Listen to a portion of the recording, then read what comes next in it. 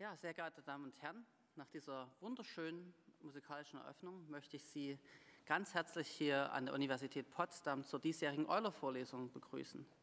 Mein Name ist Matthias Keller, ich bin amtierender Leiter am Institut für Mathematik und im Namen der Organisatoren und der beteiligten Institute freuen wir uns dieses Jahr ganz besonders, dass die Euler Vorlesung nach 2 Jahren Pandemie endlich wieder vor Ort in Person und in 3 Dimensionen stattfinden kann. Das ist mir eine große Freude, hier wieder Leute zu sehen.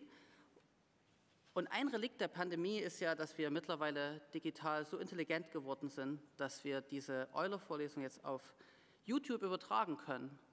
Das heißt auch ein herzliches Willkommen an die Millionen an dem Bildschirm zu Hause.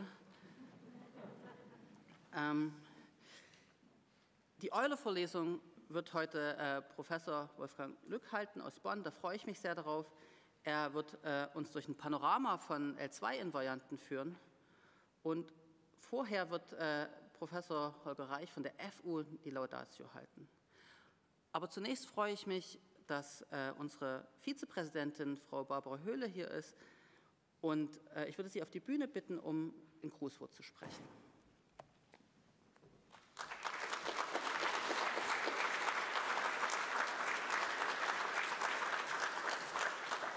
Thank you for the introduction, Professor Keller. So I will switch to English. Our office prepared my speech on English, even though my native language is German, but I assume that this is an international audience, so I will switch to English because it's very hard to have notes in English and then present it in German. Ladies and gentlemen, dear colleagues, dear guests, on behalf of I think I can take off my mask, sorry. On behalf of the University of Potsdam, I want to welcome you to the traditional Euler lecture, which takes place for the 29th time this year. And I'm also happy that it can take place again here at the university in this really beautiful room. And also a welcome, of course, to the audience that cannot be here, but that is watching us on YouTube. Again, we are happy to welcome you here in Potsdam at this beautiful campus and at this beautiful location. Due to the pandemic situation, the Euler lecture couldn't take place in this way the last 2 years. Last year, the Euler lecture was only possible via Zoom, and the year before it was cancelled, had to be cancelled. This year, 200 to 300 participants are expected to watch the Euler. Last year, it was around 150. I would like to specifically welcome the following guests. First of all, particularly this year's keynote speaker, Professor Wolfgang Lück from the Rheinische Friedrich-Wilhelms-Universität Bonn, who will give a speech on the topic, a panorama of L square, I assume, invariance. I stumbled a little bit across this L square because in my field, which is language, I would say L2, which means second language. But I think L square is correct, right?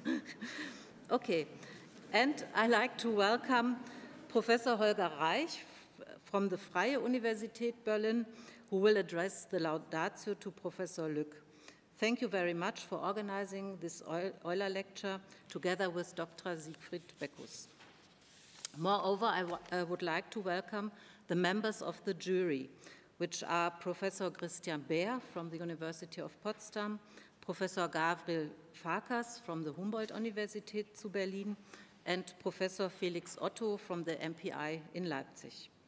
And finally, Professor Matthias Keller from the Institute of Mathematics, who we already saw minutes ago, who will speak the closing words. The University of Potsdam is the largest university in the federal state of Brandenburg. We have about 22,000 students and about 30% of them being international students. We are, of course, #1 statewide in research funding and publications, and we have a very high status in technology transfer and startup support. The university has 3 campuses, which makes collaboration between different disciplines not too easy. So we are more or less here in the central location, the Campus Neues Palais, where our central administration is located, and the Faculty of Arts. And then in the east side of Potsdam, close to Berlin.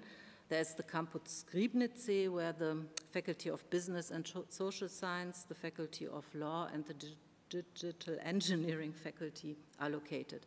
And then on the west side of Potsdam, the Golm Science Park, where the Faculty of Human Science, and for this event, the most important faculty, the Faculty of Natural Sciences, are located.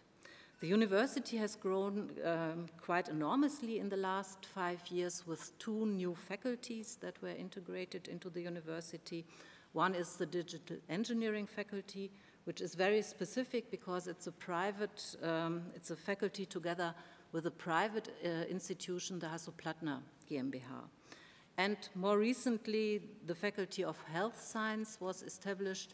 And again, this is a somehow special format because it's a joint faculty of 3 universities in Brandenburg. Mathematics is one of the strong research fields at our university.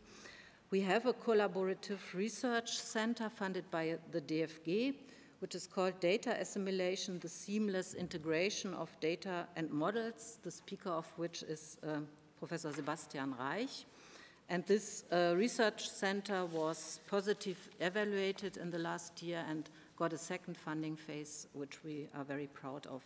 And in connection to this center, there is also a new master program, Data Science. Further, colleagues from the university contribute to the DFG priority program, Geometry at Infinity. The Euler lecture, and I think most of you will know that, in Sanssouci exists since 1993, and it was basically an enterprise to get the mathematicians, hard word to pronounce for me, from this region, Berlin-Brandenburg, together to this event. And I think that it's still alive really indicates its great success. So it's labeled after Leonhard Euler, and I want to say a few words about Leonhard Euler because I'm not, as I said, from this field, and I did not know him, I have to acknowledge before I prepared for these words. And I found it really interesting that there is a very close connection between Euler and Sanssouci, and maybe this is mentioned every year, but I see some young faces which may not know the story, and therefore I will tell it here. So in the year 1741, Euler accepted a position at the Royal Prussian Academy of Science in Berlin, which was offered to him by King Frederick II, also known as Frederick the Great. However, Frederick was somehow dissatisfied with Euler's performance, and this culminated to what is sometimes called the fiasco of Sanssouci. Euler was requested to calculate the power of the gear train that was necessary to create sufficient power for a fontaine in this park, so in the park behind us, so to speak. But Frederick was not happy with the result. He wrote to Voltaire, which was a very close friend to Frederick. Euler calculated the power of the gear train so that the water would go up into a basin, flow down again through channels, and rise in Sanssouci, so in a large fontaine. My mill was built according to all the rules of mathematics, and it could not pump up a single drop of water further than 50 steps below the basin. Vanity of vanities, vanity of mathematics. I think this is really a very nice example of the discrepancy between theory and application, so to speak, because at the end, what people now claim is that it was not the fault of Euler's calculations, but it was at the end a fault of construction, so transferring basically the theory into the construction of this fontaine.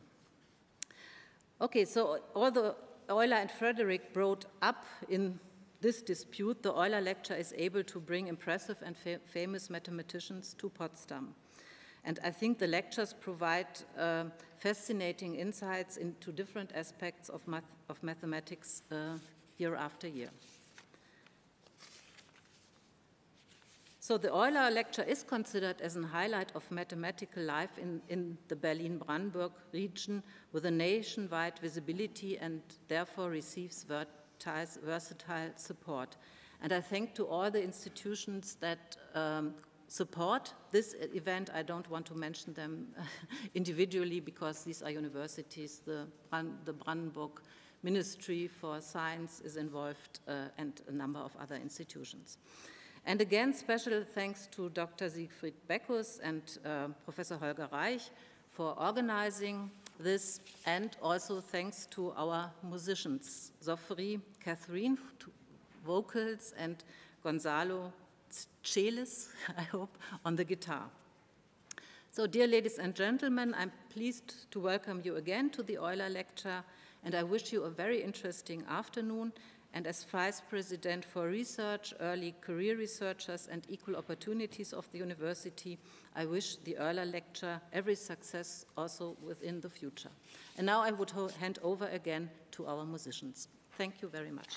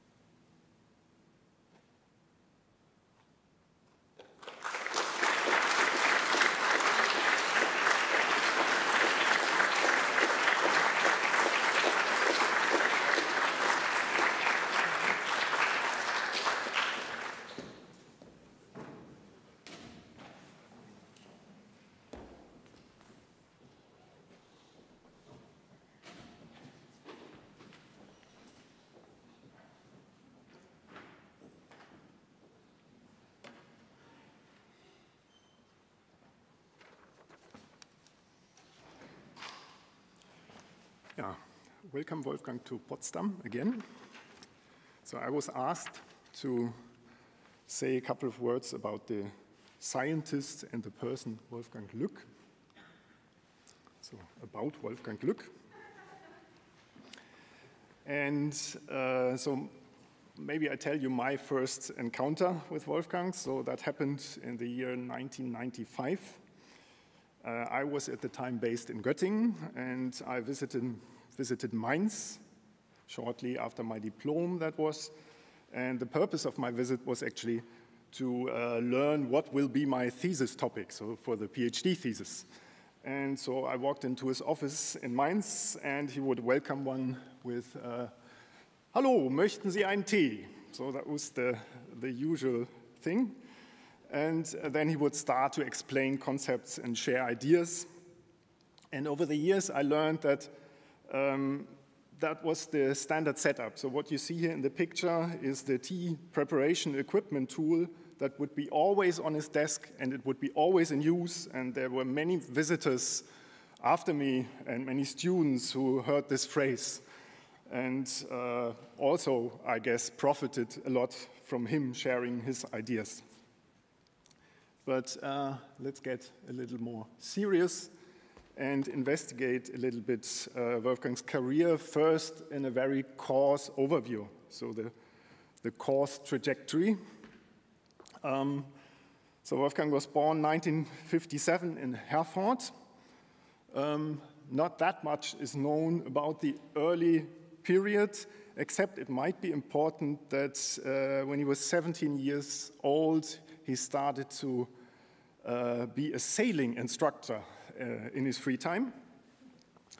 And then in 1973, so that's the blue dot, that was important. He participated in the Bundeswettbewerb Mathematik and won a gold medal. And that is important for two reasons.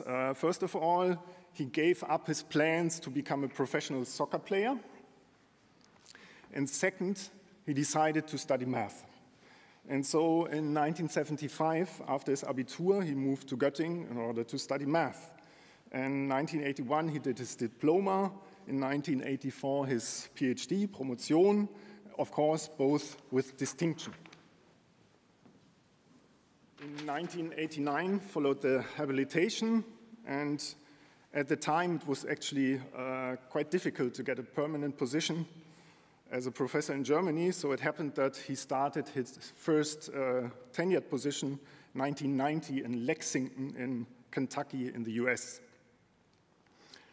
Of course, there was a strong desire to come back to Germany, and only 15 months later, Wolfgang accepted an offer at the University of Mainz. In 1996, he moved to Münster, and since 2010, he's in Bonn.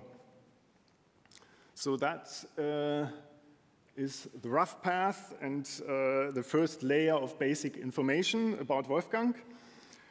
And I'm sure that Wolfgang would agree that there's an even more important second layer of information, which concerns his family and in particular his wife Sibylle, who is here today, because they are throughout the years there and give him a stable basis. And activities as a sailing instructor that we talked about earlier led to a relationship with Sibylle, and in 1984 the two get married. 4 children were born in Aarhus, Göttingen, Lexington, and Münster, and by now they're even grandchildren, as you see over there on the very right, I think 3 and 5 years old, something like that. And now let's move in a little closer. Let's zoom in to the Göttingen period, which lasted 15 years. So first, I would like to mention that an important influence and his advisor and mentor was Tammo Tom Dieck, who at the time was one of the important topologists in Germany. And I think that was a very influential person for him. And I also also should clarify that this rough trajectory, of course, in reality looks a lot more complicated. And there were, in the postdoc years, there were several longer research stays abroad. In particular, I'd like to mention Edinburgh, Aarhus, and Chicago, where he started to collaborate with Andrew Ranitsky, Ib Madsen, Mel Rothenberg. But of course, there were many, many other contacts and people he started to collaborate with in Göttingen, of course, also. And I'd like to single out two particular points in time, which are, I think, important for his two main strands of research. And the first is 1988. So Göttingen was in Chicago, and during that Chicago visit, he had a visit to the Courant Institute in New York, and there he met Gromov. And their information, I guess, went in both directions. So Wolfgang, together with Mel Rothenberg, had just invented L2 torsion, so one of the L2 invariants that we will hear more about later. And he told Gromov about that, and I think he managed to impress him. Of course, we don't really know, but I think. And maybe more important is the other direction. Gromov told Wolfgang about certain conjectures about L2 Betti numbers, and Wolfgang was able to solve these a couple of years later, and so the so-called Gromov approximation conjecture is nowadays known as Luck's approximation theorem, and I think that's had an important impact of Wolfgang's role in the field of L2 invariants. And the second point in time is 1993. So somehow this success with the Gromov conjecture and other successes led to an invitation to an important Oberwolfach conference with the title Novikov Conjectures, Index Theorems, and Rigidity. And that was a truly interdisciplinary meeting, so there were many famous names from topology, operator algebras, and global analysis, and in particular there was also Gromov. And I think, that meeting somehow led to his second main strand of research, which is centered around assembly maps. Nowadays they are also called the Davis-Luck assembly maps, and the Farrell-Jones conjectures and the Baum-Kohn conjectures and many other things. So, and somewhere between these 2 points in time, so around 1990, I would say things really took off. So Wolfgang was already well established within the topology community a lot earlier, but around the time a broader perception of his work appeared. And important was also, I guess, his extension of the Chiga-Müller theorem, the comparison of analytic and combinatorially defined torsion, and extension means extensions to manifolds with boundary and symmetries.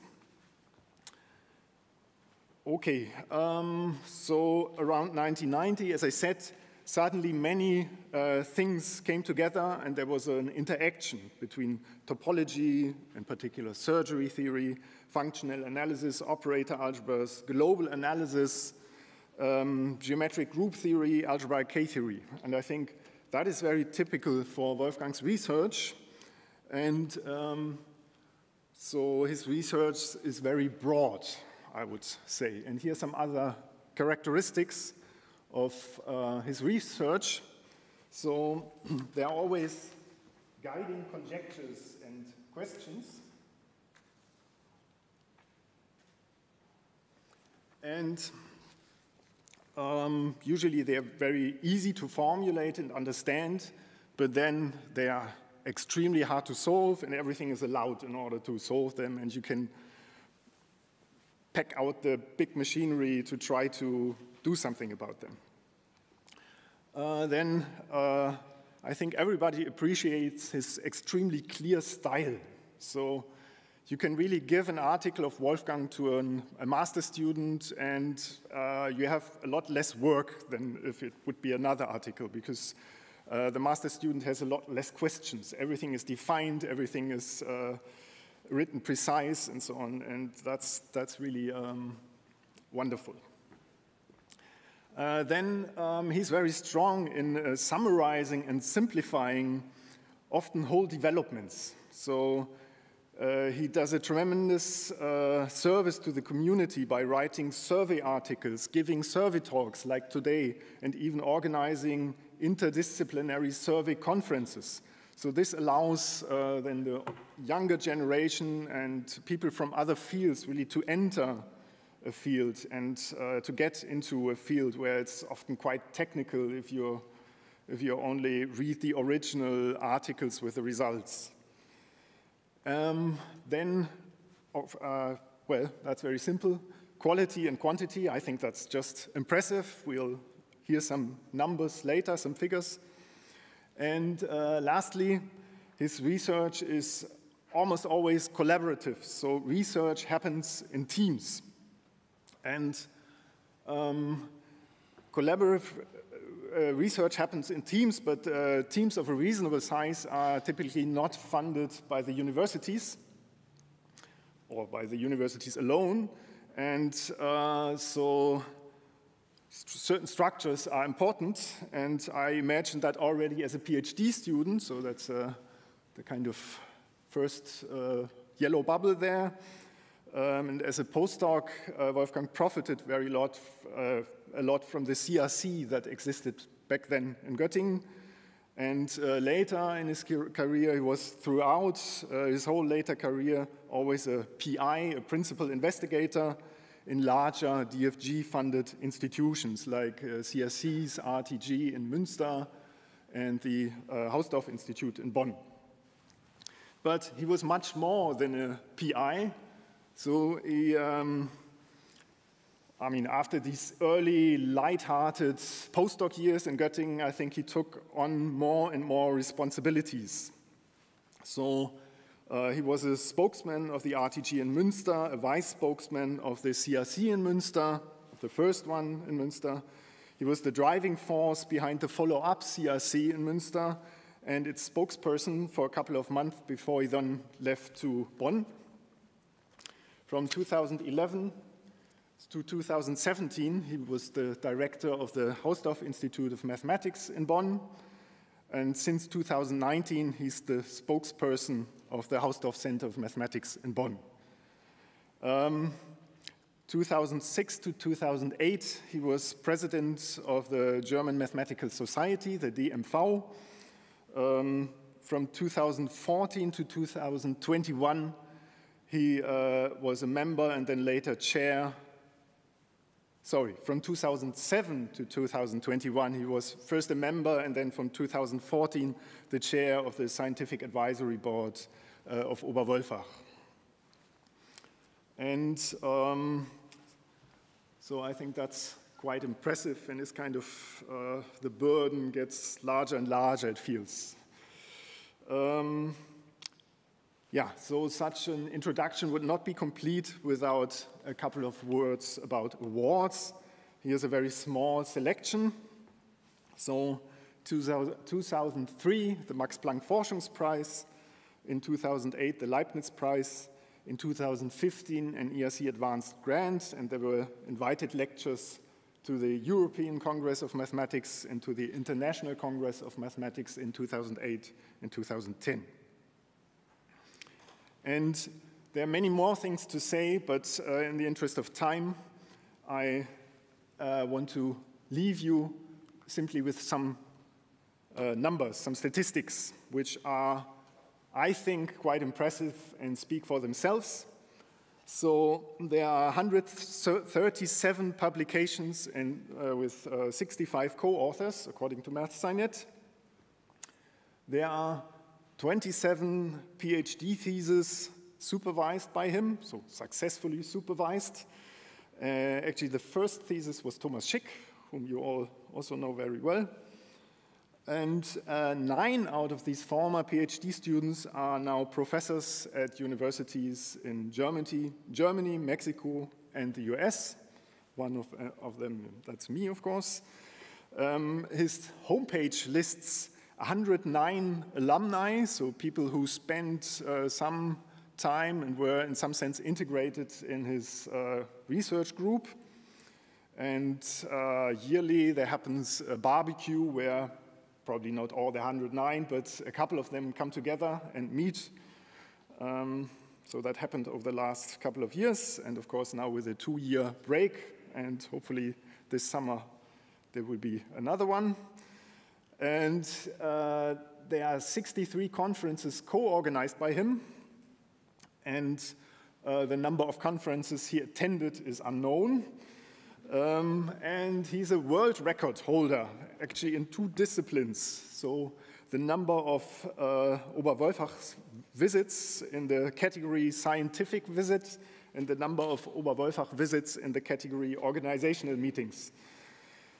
And now you have to imagine the timelines I've shown you in the beginning, and then put the dots of 137 publications, put the dots of 27 PhD theses, and I don't know how he does it. So it's really a miracle, but somehow this T seems to play a role.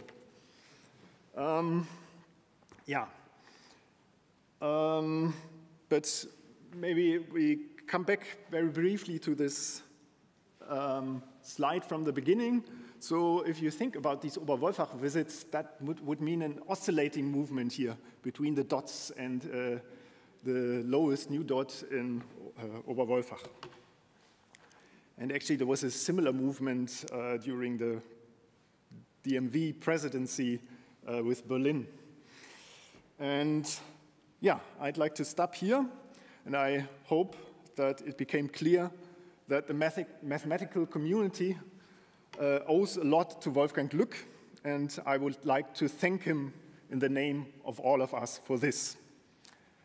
And additionally, I'd like to, given the remarks from the first slides about a stable basis with the family, and the last remark about the Oberwolfach visits, if you think about that and compatibility with the family, then I think I would like to extend this thank you to Sibylle, who's also here today. And that's it. So the stage is yours, Wolfgang.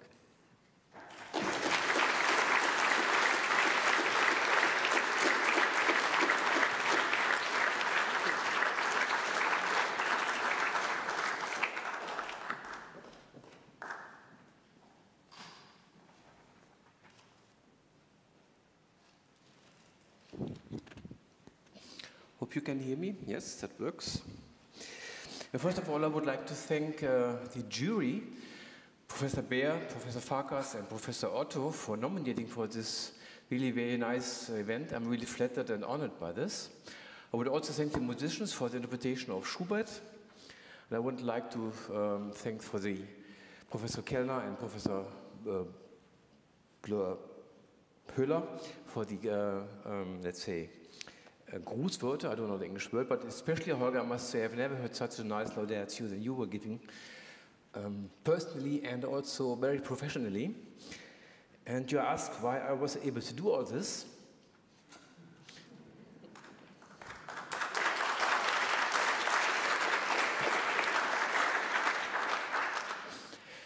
So you know probably that I'm really interested in talking about mathematics and relating fields. And in some sense, this talk should be in this flavor. So I would like to give you a panorama of L2 invariants, and I will do it in the following fashion. I will, in the first round, state some theorems or results or conjectures which seem to be completely unrelated to L2 invariants, but we are rather prominent. And in the second round, I will try to explain why L2 methods are very important to prove them, or give you a flavor where L2 invariants really pop up. And the nice thing about L2 invariants is that they really connect very different areas of mathematics, something I like a lot. The other advantage of such a broad talk is hopefully that everybody of you at least will enjoy 3 minutes when I'm talking about something he knows a little bit better, but also will hopefully be able to say something who are non-expert, and I'm clear most of you are non-experts. And I have prepared some slides, but there are more slides than I will present here. So sometimes I will just say there is a slide, and you are welcome to look at my homepage. You can download the slides if you're going to get more information. So you don't have to be worried that I will go through 40 slides in detail. It would be much for a 1-hour talk. The third part actually will be a kind of overview of what's going on, because in some sense within this 1 hour I will only be able to cover the beginning, unfortunately. But that's enough for you to be entertained. So, let me start with some results about group theory. So, I will also sometimes make some meta-remarks, which may be more valuable than the actual results. One meta-remark is, how do you study groups nowadays? You don't look at the group multiplication table. You either let the group act on a space, then you are doing geometric group theory. You're letting the group act on a measure space, then you do a measure theory, theoretic group theory, or you are a topologist and you assign to the groups this space called BG, and now you can apply to it all things we know from algebraic topology, something like homology, or the very prominent left invariant there called Euler characteristic, which is very well to this kind of event. And the Euler characteristic is actually defined in terms of counting cells, but you should be used to the fact that topologists always count things with alternating sums. Right? But you can also count in terms of the space BG directly, where you look at the homology of the space. If you don't know what homology is, that is something an algebraic topologist can assign to a space. We assign to a space a group, the space BG, then we get this new number called Euler characteristic. And here is one very interesting result, which is due to Jeff Cheeger and Gromov, that showed if any group G contains some normal infinite dimensional subgroup, then this invariant vanishes. For the experts, I want to emphasize that there are no assumptions about these normal infinite dimensional subgroups like being of finite type or whatsoever. Just the mere existence of this subgroup causes this invariant to be trivial. For a group theorist or for an operator theorist, amenable is clear. For the non-experts, think about solvable groups or, if you like, abelian groups, then this is still a very nice theorem. So this is a very astonishing result, which I found very fascinating in the beginning, and I had no idea how this could be proved, and of course you can imagine Cheeger and Gromov did this via L theory and L2 theory. You will come to this later. Here's another very interesting invariant coming from group theory. It's called the deficiency. A deficiency is some kind of invariant where you would think it's completely useless because the definition is so awkward. But the definition is that you look at all presentations of a group. It means you can describe a presentation by giving generators, that's the alphabet for the word, and you throw some relations into it. Now you're looking at all possible presentations, and you take the difference number of generators minus the number of relations, and you want to have the maximum. While you're looking at the maximum, you can make this number always smaller, just add some relations which are unimportant. But the maximum is this what you would like to calculate.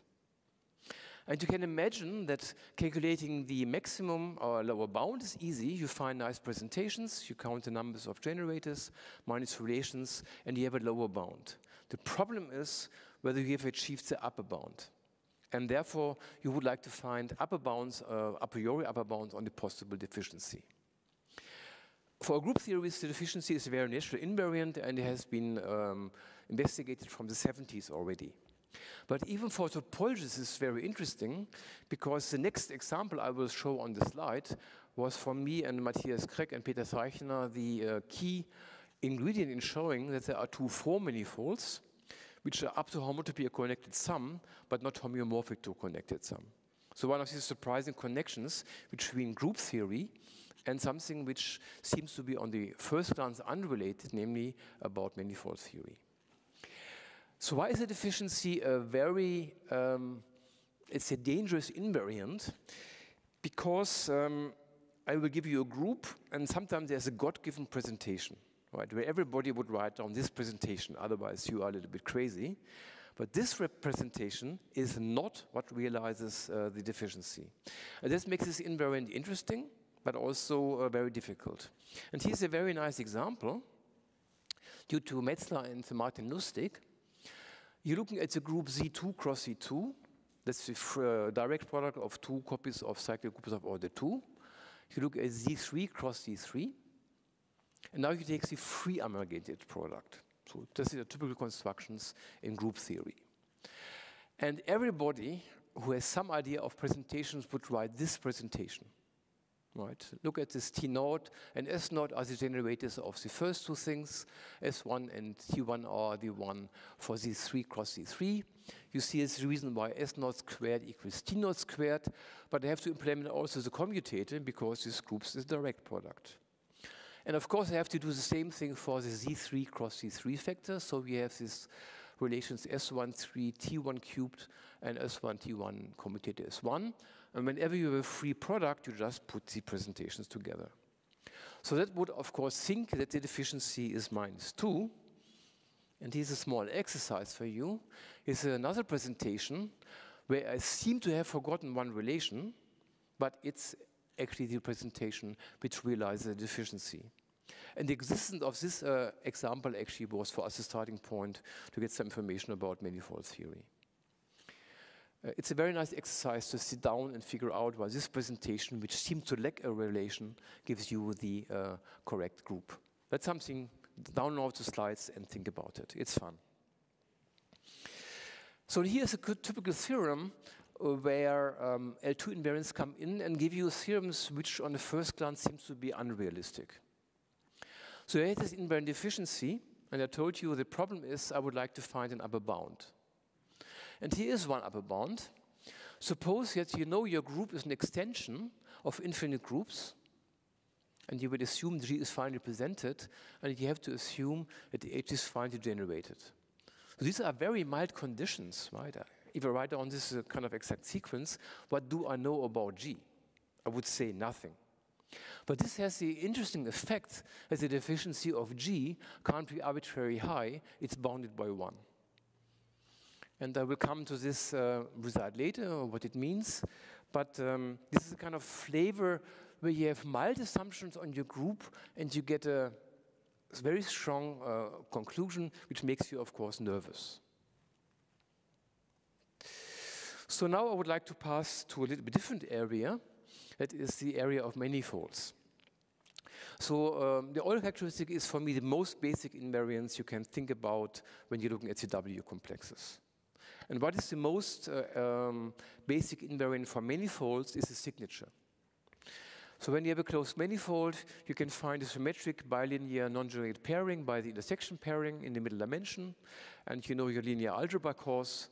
You look at the number of positive eigenvalues, of negative eigenvalues, take the difference, and that's the signature.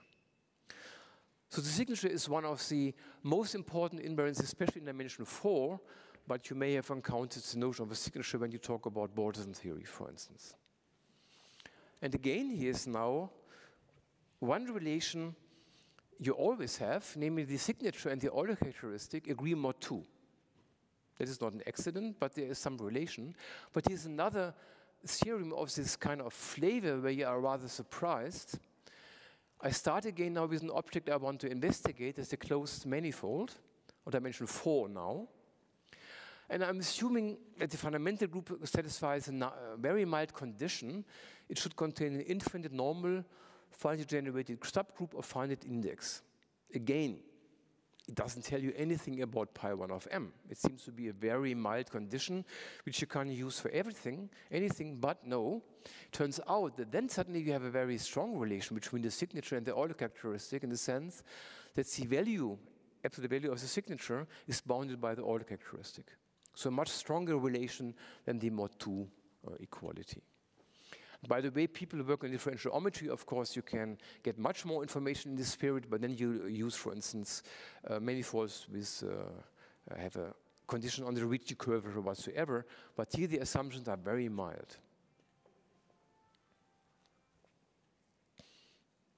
So now I would pass to another area. I would like to pass to the area of algebra and representation theory. If you want to do this, you have to understand what the group ring is. Actually, you don't have to really to understand it for this lecture, but I would like to give you some information. So you handed me a ring, and you handed me a group, and out of this I will concoct a new ring called the group ring, RG. Let me tell you what the definition is for completeness. It's given by formal finite sums, where you add over the elements of the group G and you have coefficients. So as a module is just a free R module generated by G. That gives you the addition. But how you multiply, and there you see this formula G times H equals G times H. With a tautological formula, of course, it means that the dot on the left side is how you multiply in the ring, and the dot on the right side is how you multiply in the group. And for experts, this is just a convolution product which makes it into an algebra. So why are group rings important? They arise in algebra in a very natural way, and in particular, they arise in the theory of representation. The point is, when you look at the G representation over a ring R, it's the same as a module over the group ring. This also shows you, first, two things.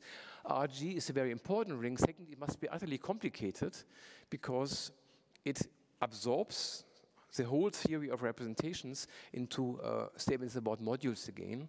And I personally believe in the invariance of difficulties in mathematics. So if you have a hard problem and you reformulate it, it stays a hard problem. But nevertheless, this is a point of view which is very important.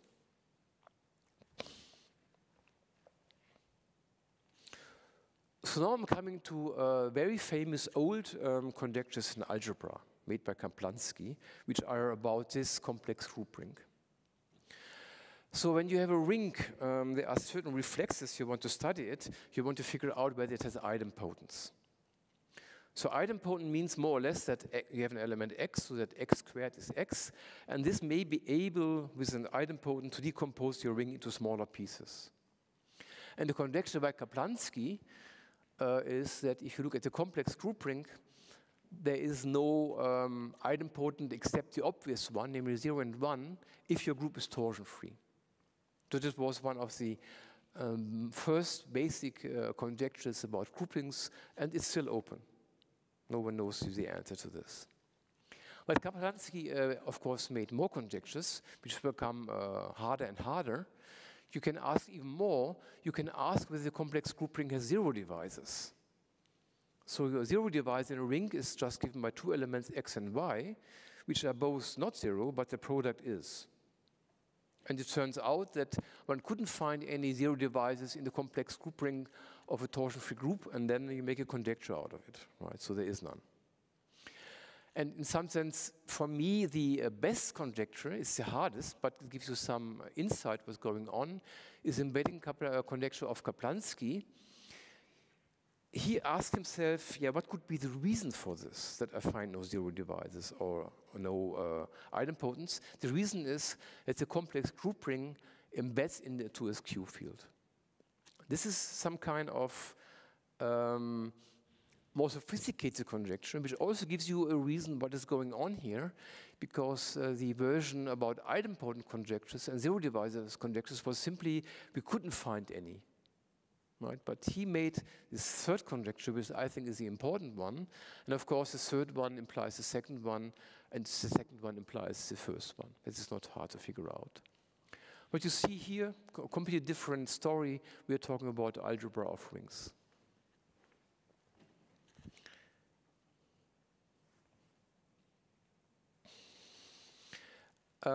As Holger mentioned already, I have, of course, something else on my heart is algebra K theory, but algebra K theory is not very good for a talk like this. But at least I want to mention one result which I like a lot. I will tell you why I like it, and this is maybe entertaining. So for those who know topology, they know the Whitehead group. It is important in connection with the Escobar-Bolton theorem, but all you have to know is it's a group you can assign to a group G, which has a kind of K1 theoretic flavor. And together with Michael Roerdam, I could prove that now comes the point, you have any group G, and you have a normal finite subgroup in it, called H, and then you have this kind of map from the co-invariance to G. And the statement is, this is always rationally injective. You may not be interested in the statement, but you may be interested in the story behind this.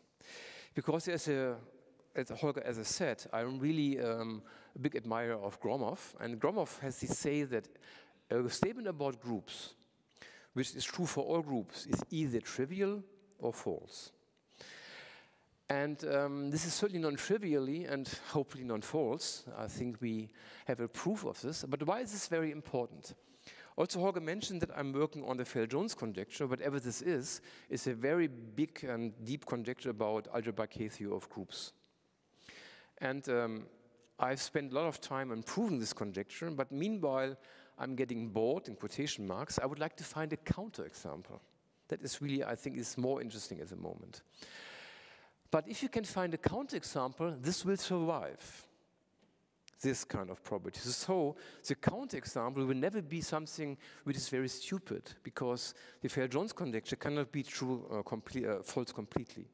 And also, I must say that I did also a lot of work with Holger together and with John Rochnes and Marco Morisco about this, detecting algebraic K-theory by TC, whatever this is, where we had some results which are true in very large generality, and also show that if we were able to find counterexamples, there can't be very stupid, right? Because many of the things are still true, but I'm also convinced that the Fell-Jones conjecture, whatever it is not true for all groups, because Gromov, with his say, is right, hopefully with this small exception.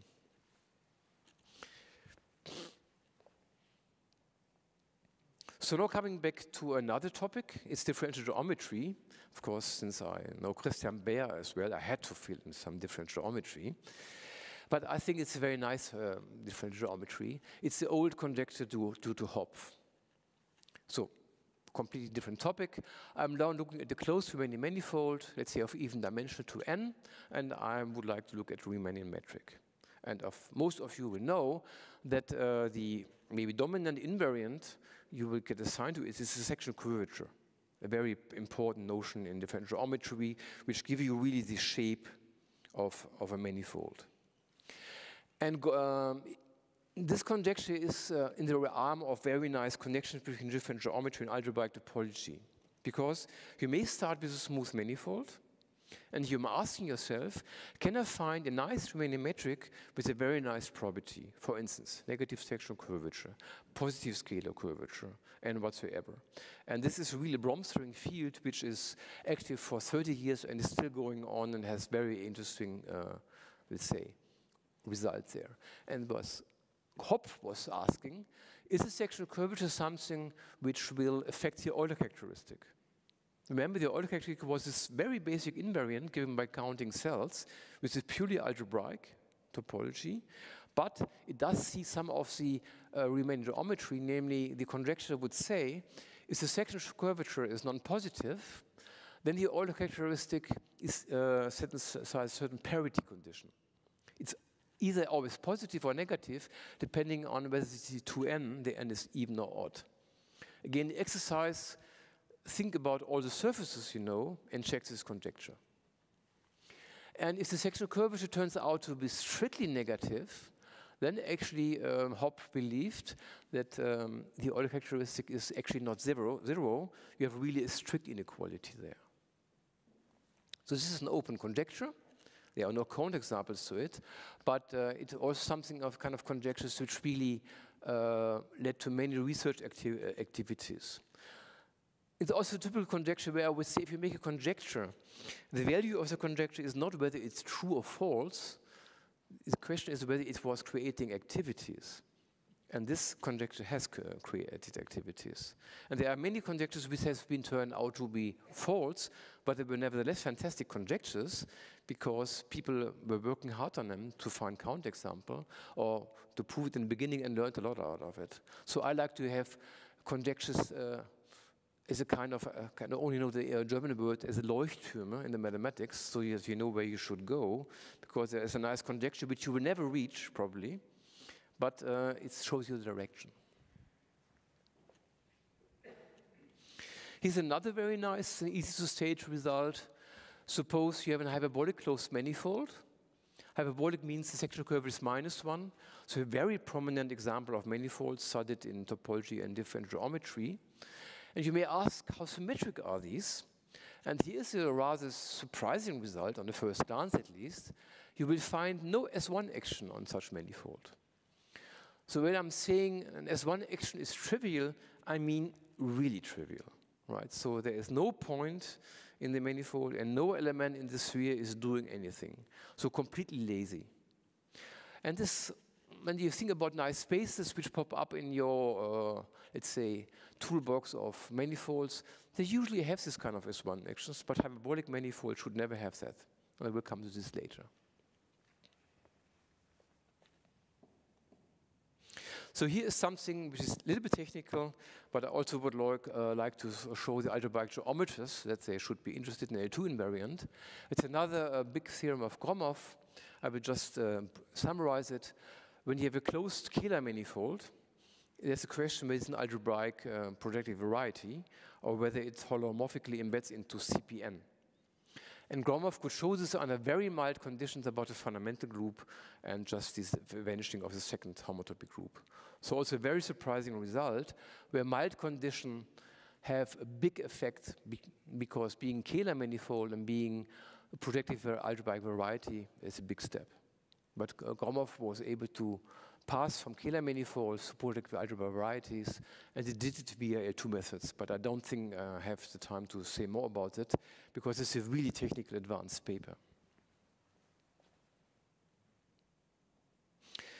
So this is in some sense already the part one of my talk, and I could now answer questions, but I know this is very hard to take on questions in such an audience, but I'm happy if after the talk you want to address me. I love to talk about mathematics, to discuss questions, and also ask elementary questions. By the way, there are no trivial questions, there are only stupid answers. That is a big difference. So, you may complain, but you can imagine what's going on here.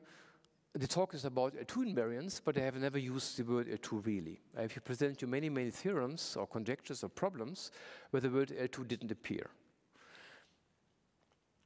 And that's the point, right? The proofs of these results actually do use L2 methods. And in most of the cases, there is no alternative proof without the L2 methods. Right? It's not so that we have nice theorems which have been proven before, and then we found the proof using L2 methods. No, many of these results really were only possible allowing L2 methods. And now I would like to give you a very brief introduction to the L2 setting. So now it becomes a little bit technical for 5 minutes because I don't want to save you from what you have to do to define an L2 invariant. But the good news is what I really do then doesn't really matter for the rest of the talk, but you should get the flavor of what's going on here, where the L2 comes from. By the way, Professor from the president was very nice, it's L2, it's not L squared. So I was amazed that she figured it out. So, what is really lurking in the background here is really a big portion of operator theory, function analysis.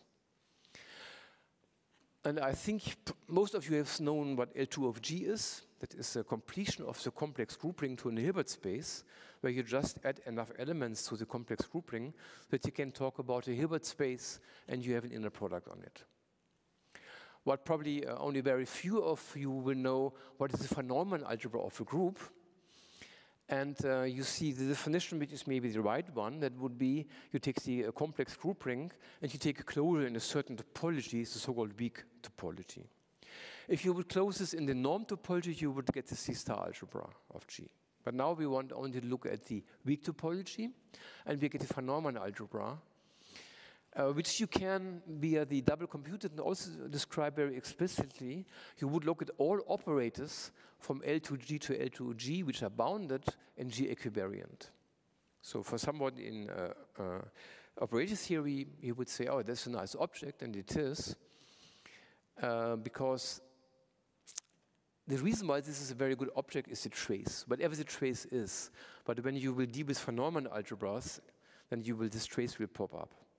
So what you only have to keep in mind is I'm completing the complex grouping to an algebra. And this is something you have maybe seen before. So when you want to study rings, you very often complete, you localize, or whatsoever. Here I'm doing a kind of completion, but in the operator theoretic sense, not in the algebraic sense. And via this trace, this is very successful. And of course, Riemann, the really reasons why von Neumann introduces the algebra actually comes from physics or comes from the Banach-Tarski paradox, whatever it is. Oh yeah, I should say, the idea of L2 invariance goes back to Atiyah. That he was really the father of L2 invariance in connection with the L2 index theorem. Sure, I should mention this. But it was Gromov who popularized this in the 90s, and suddenly people realized that it's really more than just an L2 index theorem. Okay, sorry, one more slide and we are done with it. I have to tell you how I apply to spaces. Right? This was a setup where operator theories would be happy, but why is this important for spaces? You can start with a connected CW complex, a compact, let's say, could be manifold, something you like. And now you go to the universal cover. It's something you may have heard before, that there is a covering assigned to X. It's simply connected. But now the fundamental group of X acts on this universal covering. And the quotient space is our original space X. For instance, take here S1. Universal cover is a real line. And the covering is what you think, where you run around the real line and you run around the circle. And you see that the pre-images of points are just integers. Let's see what you can do with any CW complex, and then the topologists would look at the cellular chain complex assigned to it. Just the chain complex, something algebraic. And now I'm doing this completion process because I mentioned that the complex grouping itself is extremely hard, whereas the von Neumann algebra turns out to be a very nice ring. Actually, except that it has 0 divisors, for me it's like the integers. I will not have the time to explain this, but it's a very huge but very nice ring, much nicer than the complex group ring. So I also will apply this kind of completion to the chain complex. So I now get an L2 chain complex of Hilbert spaces. Then I define the L2 homology in a pattern you all know, probably. Homology is always kernel divided by the image. But here I divide the closure of the image. And you can guess why, because I would like to stake in the rearm of Hilbert spaces. And then comes the dimensions theory, which was based on the trace, which allows me to assign to such an object a positive real number, a non-negative real number. So what you know about the dimension of a complex vector space has a vast generalization to von Neumann algebras, which allows you to apply this to a completely different setting. But the important thing is, when you think about the linear algebra course you had a long time ago, or not so much time ago, this is always an integer, or natural number, right? The dimension of a vector space is an integer. Here you could a priori get square root of 2, or any irrational number. And I will come into this later. So now you're allowed to forget this definition. That's nice, right? So now comes another thing, kind of meta remark I like to make to students in particular. So suppose you have invented a new invariant, and at one point in your life you will have invented a new invariant and you are very proud of it. But now you have to check the reality. So there are 2 things you have to do. If it's a generalization of something classical, you should check that it has the nice properties as a classical invariant has. Then, if you are in good shape, you may even show it has better invariance. And then the third, of course, the fantastic result would be you can do things with it you couldn't do before. That is the stage how you should check what you're doing. And of course, L2 invariants are just generalization of Betti numbers. And I hope that some of you know what a Betti number is. You just take a space, take the classical complex homology, nothing fancy, and take its complex vector space dimension. That is what a Betti number is. And here are some basic properties I've written down for Betti numbers. Betti numbers are homotopy invariant. So in topology, there's a notion where you view 2 spaces as equal if they are homotopy invariant, much more weaker than being homeomorphic. But the Betti numbers cannot distinguish spaces which are homotopy equivalent. And now comes the very famous Euler-Poincare formula, which tells you that I can compute the Euler characteristic in terms of the alternating sum of the Betti numbers. Remember, the Euler characteristic was counting cells. That has no chance to be a homotopy invariant, but the right side is obviously a homotopy invariant. And very important is Poincare duality. So when you have a closed manifold, Poincare duality says that something in dual dimensions are equal, and here the statement is very easy. The Betti number in dimension n is equal to the Betti number in the dual dimension with the dimension of the manifold minus n. So these are the three most important properties of Betti numbers, which really keep you going and why they are very useful. And now here is the L2 setting. Oh, that's a pity. Oh, no, here it is, sorry. This was my mistake. So now you see what's going on. That is changing the theorem by changing notation. Right? And this is okay. So the L2 Betti numbers, but notice they were defined much more complicated in terms of universal cover, are multiple invariants. They satisfy the Euler-Poincare formula, and they are dual in dual dimensions, so they're dual. Unfortunately, there is no proof by changing the notation. The proof of this fact, this slide, is completely different than the proof from the other slide where you have ordinary Betti numbers, right? But nevertheless, we could use the ordinary Betti numbers as a guide to what we would expect from L2 Betti numbers. So let's see, would just say, very nice, they passed already our first test, whether they have good properties. Let's continue. You may have heard about the Kühnel formula.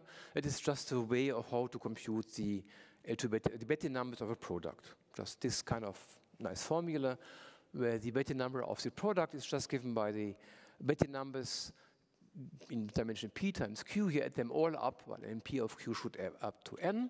And we also know what the zeroth Betti number is. Since my spaces are connected, it's just 1. Now let's try whether this works out again.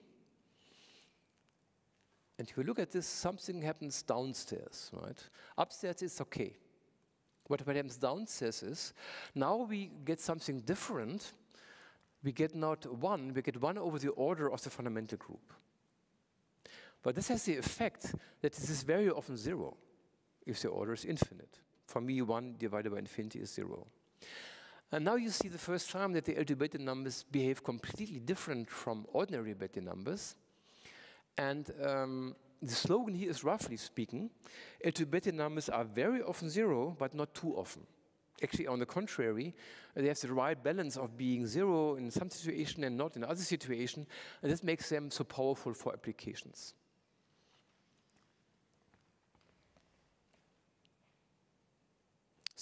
And here is a new property which usually Betti numbers do not share at all, and this is really which keeps you going when you are in the L2 world.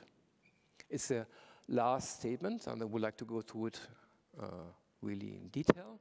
So you have a final covering of these sheets. That means you have your space y, you have a space above it, x, you have a map between them, and the pre-image of each point here is, roughly speaking, the same number of points there.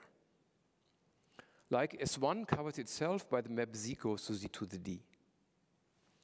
And now you can look at the Betti number of the base space or of the total space, and they are related by this relation that the L2 Betti number of x twiddle is d times the L2 Betti number of y twiddle. And this is completely wrong for for ordinary numbers, Betti numbers. And this is one property which really is very useful and will make a big difference, why sometimes the L2 Betti numbers give you much more information than the ordinary Betti numbers, also for computations. Note their definition was very complicated. You will never compute an L2 Betti number by going through the definition. That happens rarely. But the properties, they are very good. But it's like ordinary Betti numbers. When you want to compute an ordinary Betti number, I don't think that you will look at the singular chain complex and make a computation there. You will just use some machinery.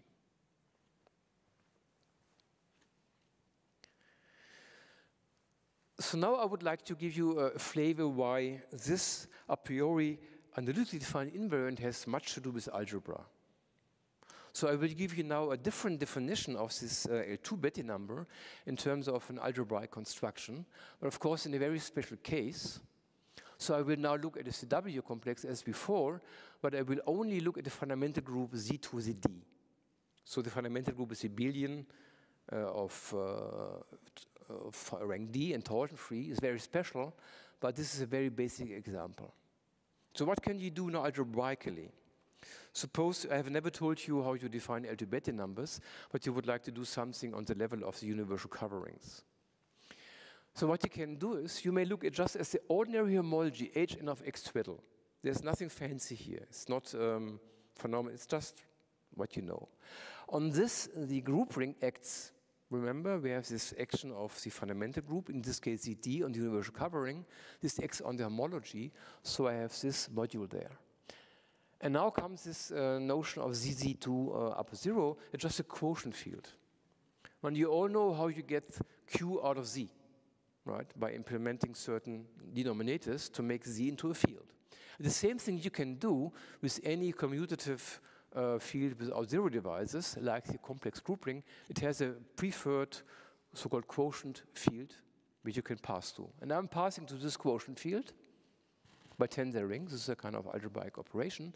But now I'm over this Q field, and what you have learned in linear algebra is the notion of a dimension of a vector space over a field, and this works perfectly well over Q fields. So I could look at the classical dimension of this expression. And this turns out to be the L2 beta number. And this is, of course, intriguing, because the definition of the L2 beta number was completely different and more complicated, but sometimes you have such nice interpretation. But the point I want to make is the last line. You see, the L2 beta numbers are not at all supposed to be integers. There could be anything, and often they are. But here, because the dimension of a vector space over a field is always an integer, there are integers, of course, natural numbers. So this shows you, oh, there's some kind of rigidity going on. And this is a kind of point in mathematics which very often occurred. You have some invariant who realize the invariant doesn't take all the values you should expect, and suddenly a new theory pops up. For instance, index theory came from the vanishing of a head generator. So there are many, many cases where you see not every value occurs. You're curious as a mathematician, you want to understand why. And when you understand the why, you suddenly have a very new and fruitful theory. And something like this happens here as well.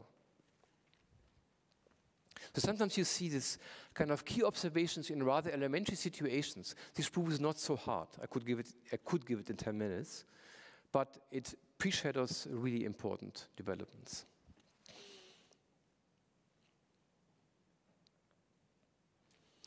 So now I'm coming back to what I did in the first round.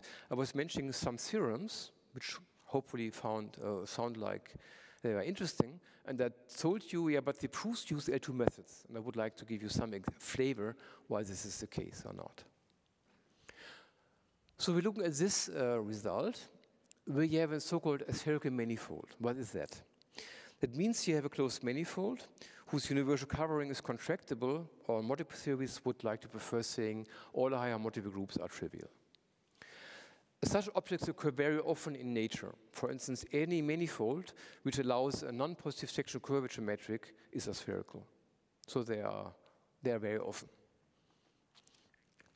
But now suppose you have a non-trivial S1 action on the manifold. That means I have an S1 action where at least one point, some single point is moved a little bit by some element in the S1.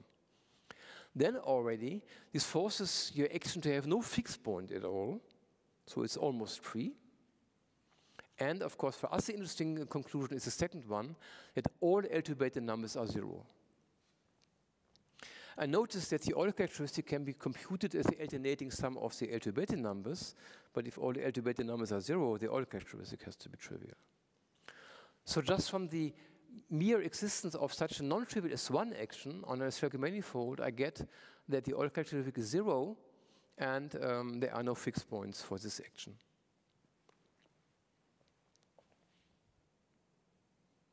I'll come back to this later.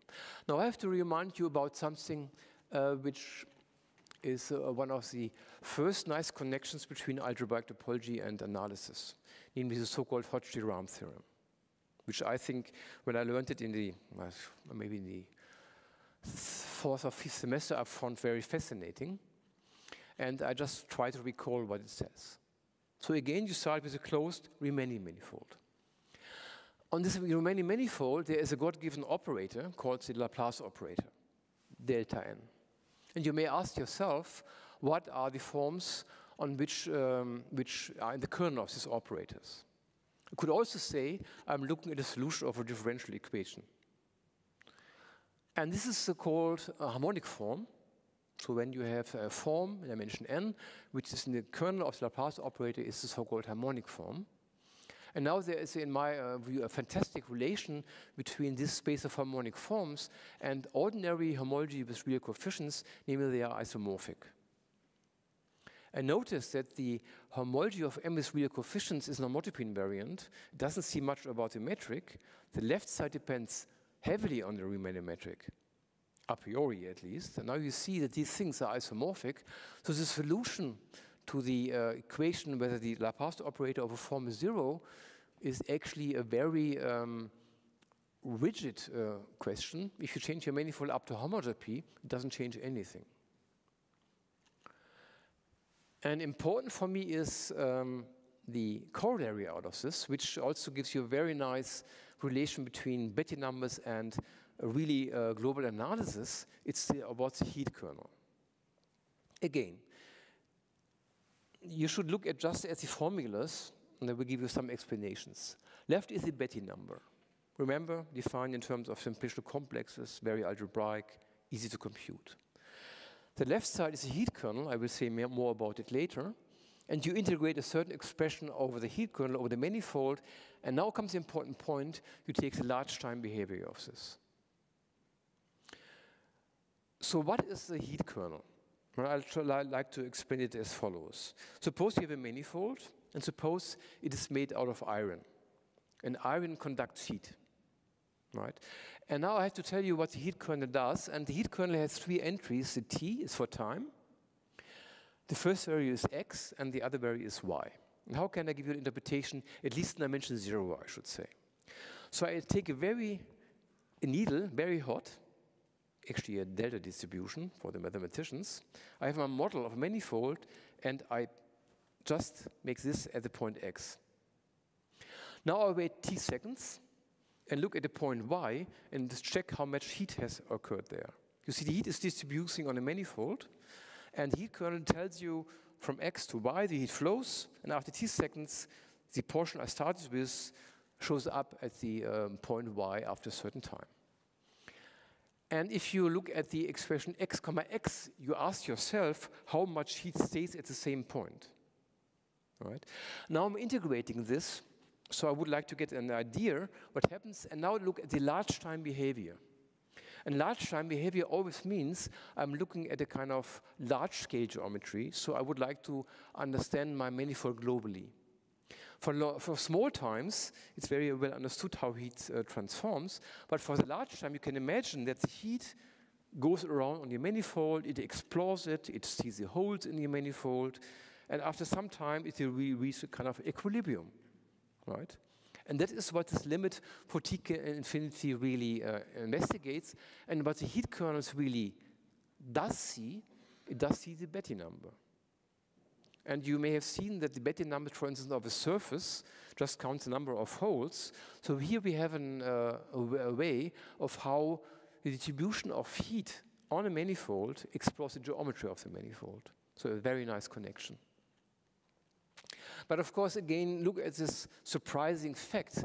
The right side is really not something which you would think is always an integer. But we know the left side is. This is really surprising. So now what happens in the L2 setting?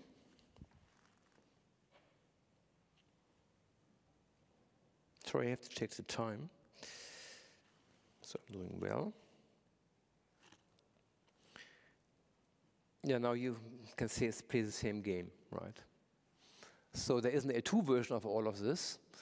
I will not say so much about it. The proofs are completely different, and they were much more recent. But for the trace, you have some formula like this, but notice that the M has now become a fundamental domain. And what is a fundamental domain? You have your universal covering, you have your manifold below, and the fundamental domain is something which looks like the manifold upstairs, but only up to measure 0. But more or less, it looks like the part you see below. And now this pi1 action, you move this fundamental domain around, and then you get a tiling of your manifold upstairs, which tells you how the manifold is glued together by these parts. And since I have now this fundamental domain there, suppose I have this manifold, I heat up the fundamental domain, but then the heat will go everywhere, and if the manifold is non-compact, it should be 0 in dimension 0, and that's true. The L2 beta numbers were always trivial when the fundamental group was infinite.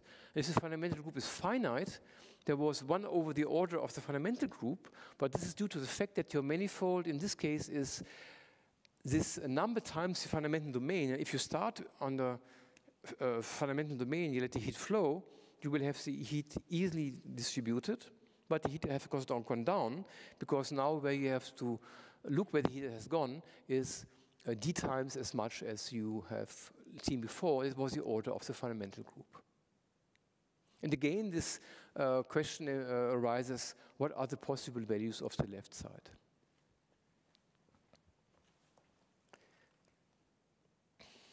So now comes very interesting results.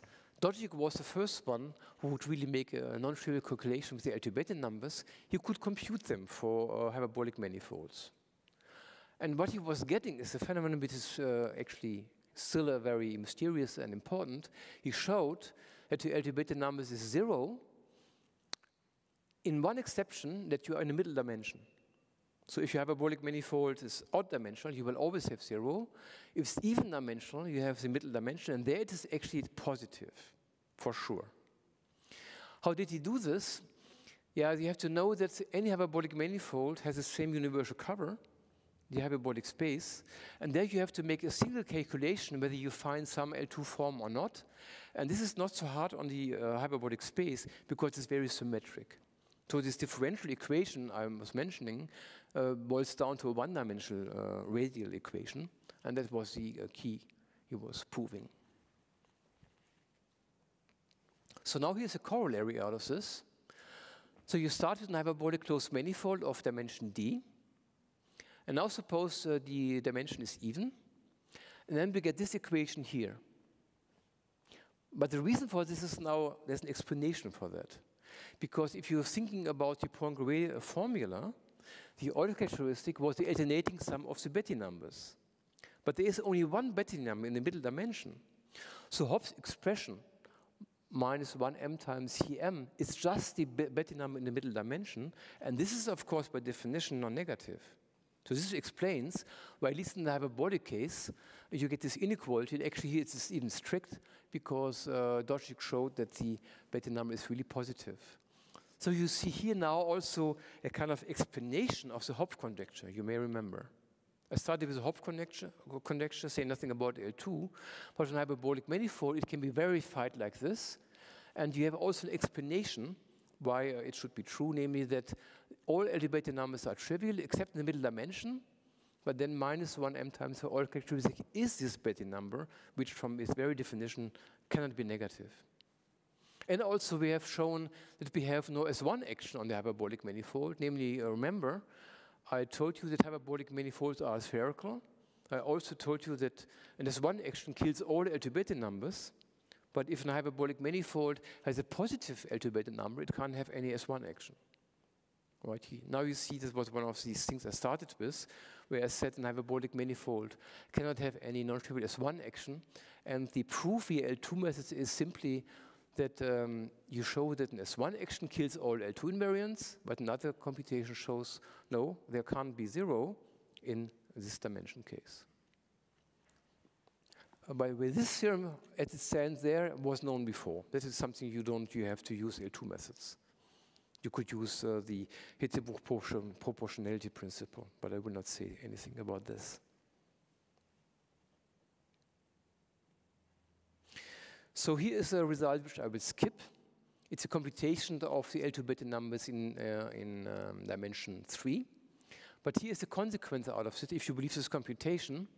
Namely, if you start with a manifold of dimension n less or equal to 3, and assume its fundamental group is torsion-free, then all L2 beta numbers are integers.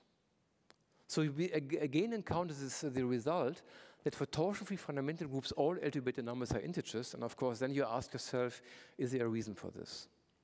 And this is actually what I want to tell. Maybe for time reason I will skip this. Actually, I started 5 minutes before 3, is it correct? I see I'm hating going overtime. That's something I do not want. So I will give me, if you don't mind, 10 more minutes. Is it okay? Good. Then I would like to spend the hard part on the ATIA conjecture. And here is the conjecture you can really imagine I would now come up with. You're starting with a torsion-free finitely presented group. And this group satisfies the ATIA conjecture if for any closed many manifold, which has this group as a fundamental group, we have integers as L2 Betty numbers. All right. At the moment, the support for this are merely computations.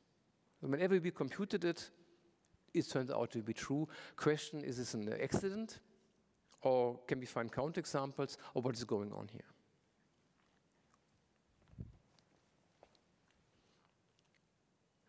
And so this is what I like to call the fundamental square, because this is, for me, a very fascinating connection between geometry, operator theory, and very hard ring theory, actually.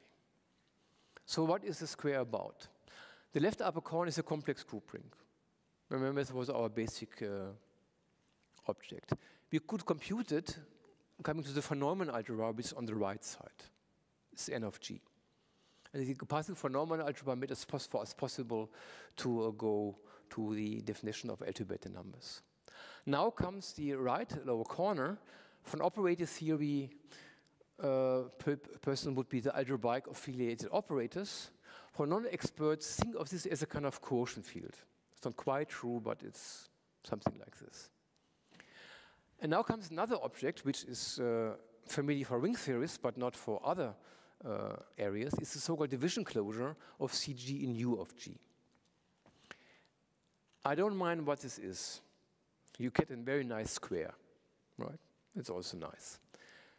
And you see that I have two ways of going from CG to U of G. I can go to the von Neumann algebra world or to D of G. And now comes really the explanation for the ATIA conjecture, what it really says for a torsion-free group. Namely, the ATIA conjecture holds exactly if D of G is a skew field. And here you see now a conceptual reason for this. And you may remember that I made this calculation for Z to the D, where I told you the L2 beta numbers can be computed in terms of the dimension over this field, this quotient field, and this is really what's going on. Namely, the reason why the L2 beta numbers should be integers is that you can tell them as a kind of dimension over a certain skew field of a certain chain complex.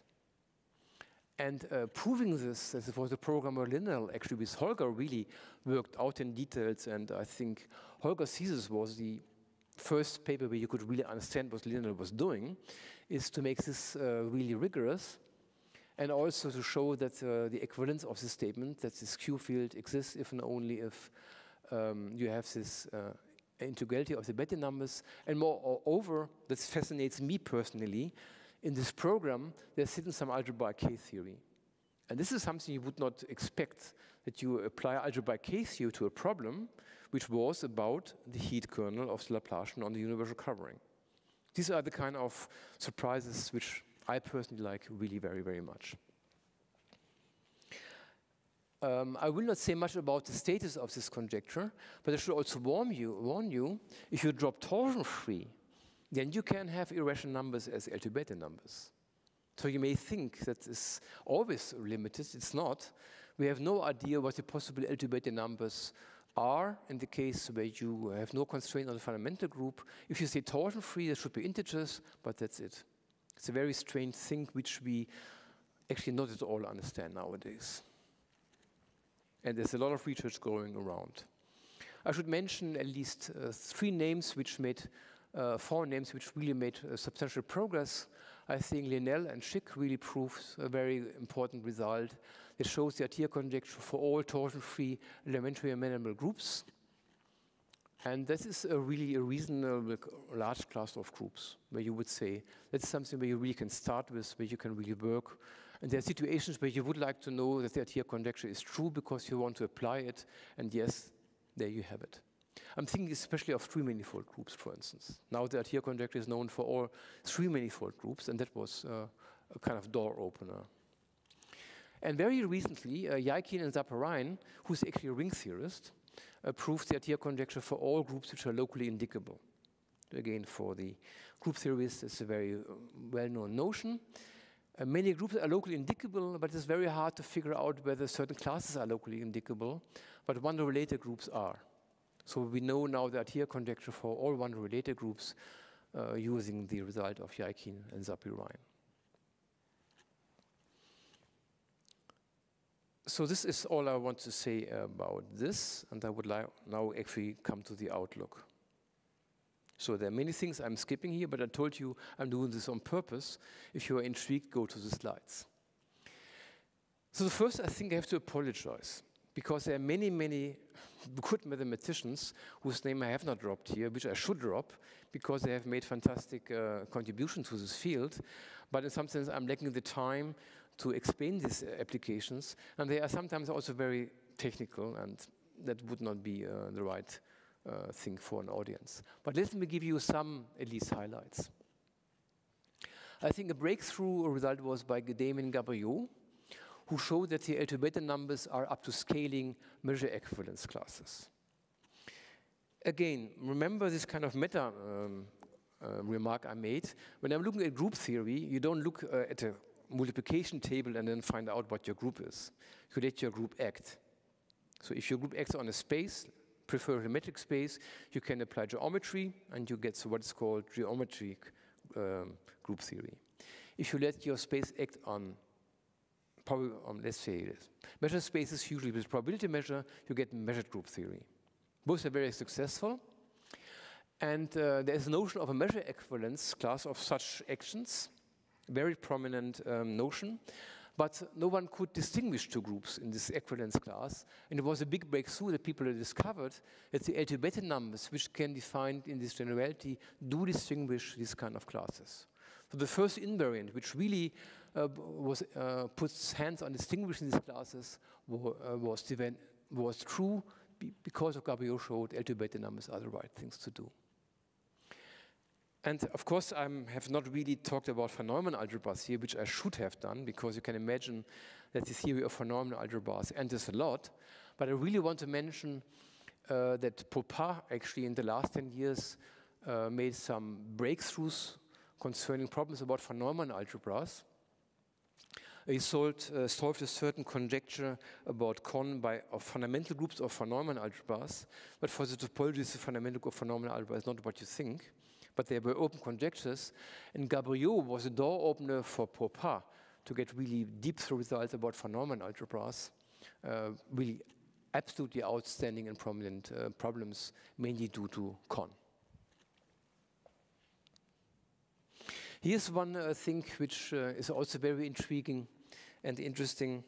There is maybe one of the most important open problems in von Neumann algebras is a question. You give me two free groups, and I tell you the von Neumann algebra are isomorphic.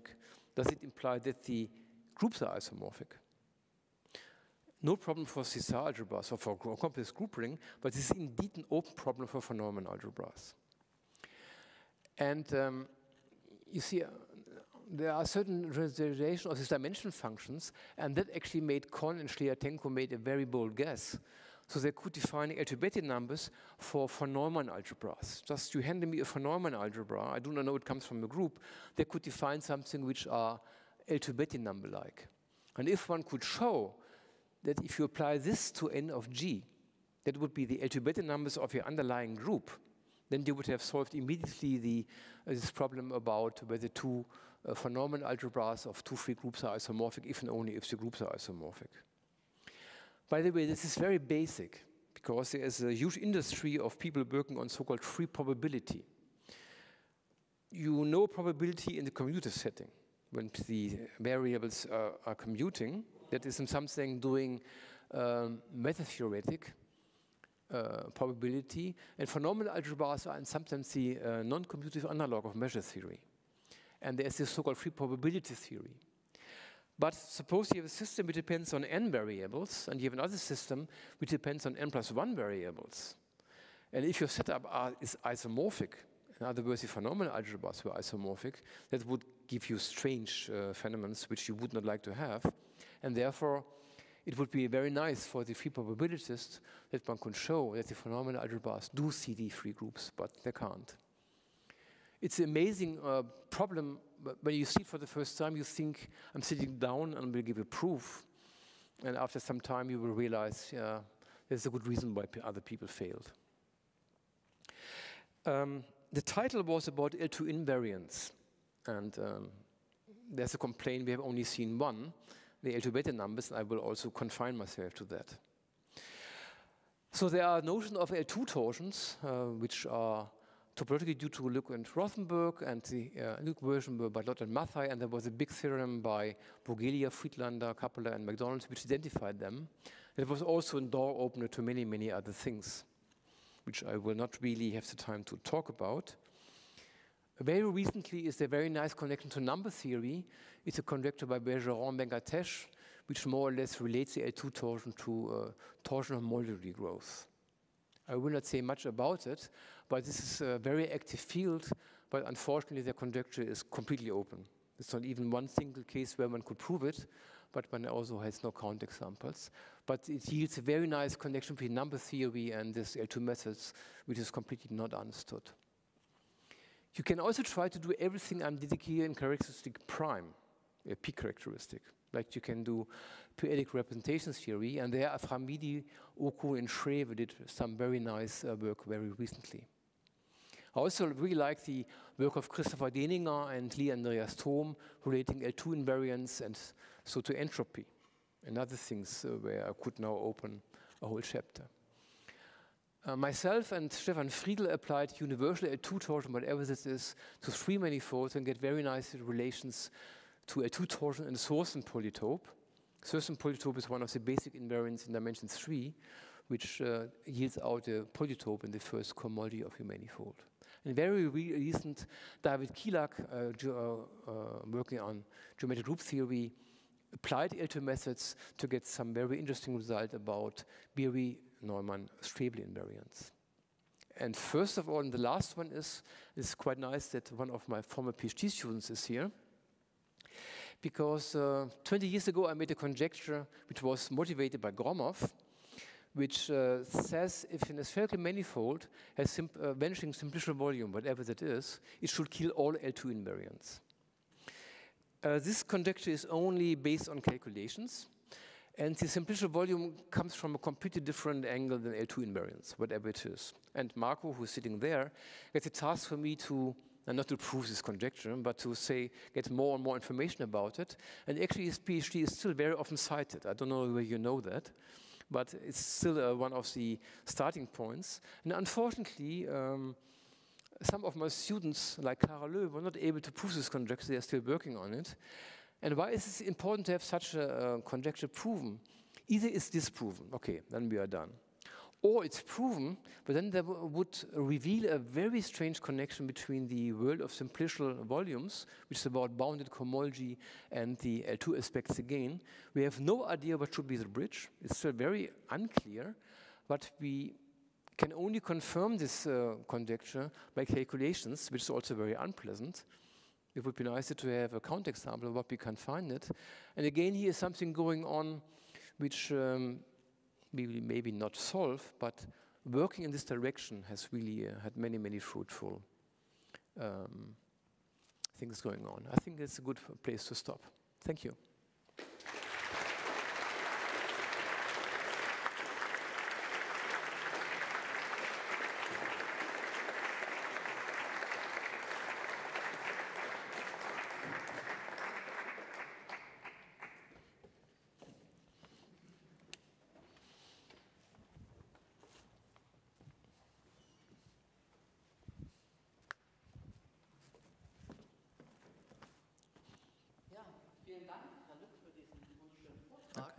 Und ein großartiger mathematischer Vortrag, der zeichnet sich ja auch dadurch aus, dass er nicht alle definitiven, endgültigen Antworten gibt, sondern eine Menge Fragen aufwirft.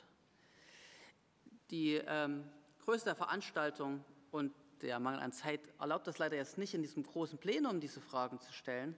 Aber ich bin mir ganz sicher, dass Herr Lück gerne dazu bereit ist, im Rahmen des Empfangs, der jetzt gleich stattfindet, nachdem er die erste Brezel gegessen hat, auch diesen Fragen und diesen Diskussionen sich zu stellen. Lassen Sie mich die Gelegenheit noch nutzen, zum Abschluss den Leuten zu danken, die hier daran beteiligt waren. Erstmal Herr Reich, vielen Dank für die Laudatio. Und dann sind auch die Veranstalter. Konrad Poltier hat die Euler Vorlesung dieses Jahr organisiert. Großer Dank an ihn, insbesondere auch an Siegfried Beckus, der ganz viel der organisatorischen Aufgaben übernommen hat. Und dann gibt es noch die ganzen vielen unsichtbaren Hände der Studierenden, diese Zettel, die sie bekommen haben, oder auch jetzt bei dem Empfang. Jeder Tisch, der an der richtigen Stelle steht, wurde von den Studierenden aus der Universität Potsdam dorthin getragen. Empfang. Der Empfang findet im Raum 056 statt. Das ist, wenn Sie jetzt da rausgehen, von mir der linken Seite, bei Ihnen zur rechten, und dann die Treppe runter und dann die Tür rechts. Es muss sich nur eine Person merken und die muss als erstes dahin gehen und der laufen Sie alle hinterher. Genau, Sie können die Getränke und gerne mit rausnehmen in die Sonne. Die Bitte ist, die Gläser und auch den Pfand danach in den Raum zurückzubringen. Jetzt zum Abschluss möchte ich noch den Musikern danken, die der Veranstaltung eine Menge Gefühl und eine Menge Leichtigkeit verliehen haben. Und sie werden jetzt die Veranstaltung noch würdevoll abschließen.